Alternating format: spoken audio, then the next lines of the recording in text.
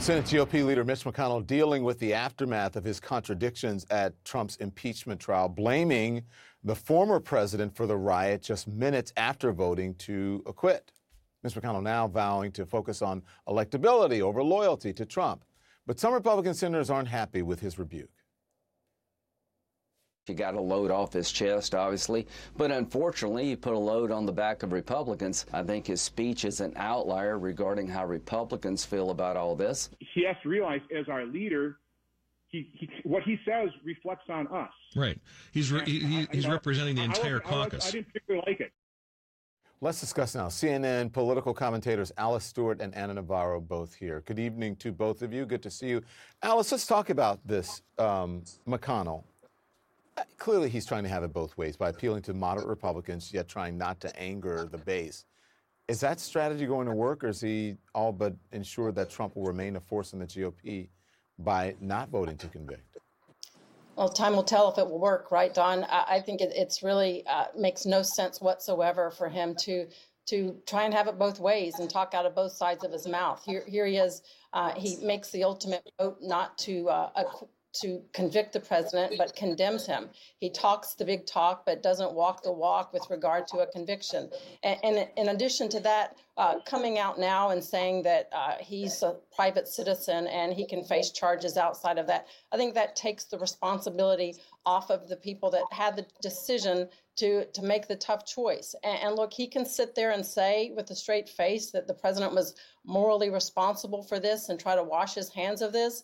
But I think Republicans should have done what Republican attorney Chuck Cooper suggested and judged this based on the merits of the president's misconduct and made a vote to convict. But hiding behind this has been unconstitutional, I think, was a cop-out. And I feel like there should have been certainly more done by Republicans in the Senate to hold the former president accountable for his actions that led to the insurrection at the Capitol. Yeah, that whole not constitutional was BS. That was a real argument because they had deemed it constitutional before, and it had the force of law behind it, but they chose to hide behind that, and they thought it was a good way to get out, a good escape. So listen, Anna, Trump's allies are not happy with McConnell, as you know. But what about the Republicans who did decide to stand up against Trump? Are they going to have any faith in him after this? Look, I think this has been a huge blow to Mitch McConnell as a leader. Let's remember, until a month ago, he was majority leader. He's now minority leader. But he is grossly derelict of duty when it comes to that word leader. And, you know, I think about McConnell and I think to myself, but for Trump, he probably would be majority leader today. But for Trump talking all that garbage he spoke in Georgia and deflating the Republican vote there, Mitch McConnell would probably be majority leader today.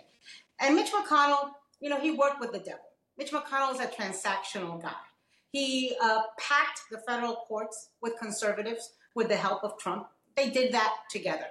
But, you know, we're past that now. And a political party that exists to support one person is not a political party. It is a cult. It might as well be Jim Jones instead of Donald Trump, or it might as well be David Koresh instead of Donald Trump. It is a cult. A political party needs to stand on convictions and principles and ideas and solutions. And this party that has been talking and lecturing and clutching their pearls about cancel culture for the last 4 years, now wants to cancel Republicans who had the spine to stand up and vote their conscience. What kind of political party penalizes elected officials who vote their conscience? Not who commit crimes, not who do nepotism, not who are corrupt, not who pardon criminals, but who stand up on principle. That, you know, that's no longer a political party. It is a sham pretending to be a political party. And Mitch McConnell, if he wants to be considered a leader, needs to figure out which side he's on. Yeah. Because straddling the fence is not a good look at this state of his life. Well, Alice, let me ask you. McConnell telling this to the Wall Street Journal when asked about Trump's role going forward, he says, I don't rule out the prospect that he may well be supporting good candidates. I'm not assuming that. to the extent of the former president wants to continue to be involved, he won't be a constructive part of the process. We know what kind of candidates Trump likes. So what's McConnell going to do if we see more in the vein of the Marjorie Taylor Greene types? Well, then we'll be in serious trouble. Look, it's almost as though we're in a situation where you're trying to break up with someone, but you're trying to say, really, it's not you, it's me. And we need to just rip the Band-Aid off and acknowledge the fact that since the former president has been in the White House, we have lost the House, we've lost the Senate, and we've lost the White House. So why would we continue to go down the road of continuing to lose as a Republican Party? And to Anna's point, there have been a lot of people in the Republican Party that have gravitated toward the personality of the party as opposed to the policies of the party. We need to get back to the founding principles of the Republican Party for lower taxes, limited government, fiscal responsibility, immigration, Second Amendment rights, and focus on that. Continuing to support the former president and what he plans to do moving forward is revenge politics and putting primary opponents against those who have spoken out or taken action against him. That is not a winning formula. I do believe the former president will have some undue influence on the short term. The real question, Don, I think will be his kids. What does Ivanka want to do? What does Laura Trump want to do? And Don Jr.